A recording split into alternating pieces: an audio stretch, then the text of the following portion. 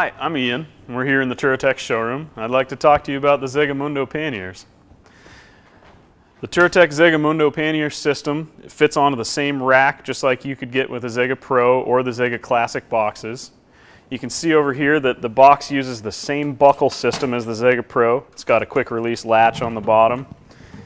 It uses these hand nuts here for tightening the box onto the pannier rack. They're easy to use with gloves on. You've got a waterproof seal that sits in the lid here, and on the box you've got this raised lip along the bottom. When you close the lid down, the lip actually engages with the pannier lid and creates a really strong structure here to keep the box from crushing. On the top you've got these strap brackets here. This is for tying down bags or extra luggage on top of the pannier.